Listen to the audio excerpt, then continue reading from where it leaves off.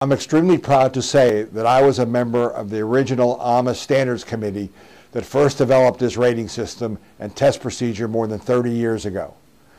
The condensation resistance factor for a window, better known as CRF, is a rating scale that predicts the point at which an objectionable amount of condensation may occur on the glass or frame of a window. It can be used to provide information on the relative condensation performance between two products.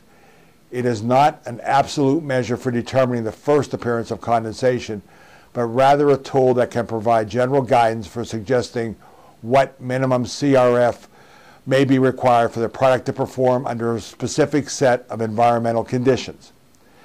If you need further explanation or more information on this topic, I'm here to help. Please don't hesitate to get in touch with me through our Ask the Expert response form or by calling me directly. Remember, I'm here to help you get the information you need to make an educated buying decision.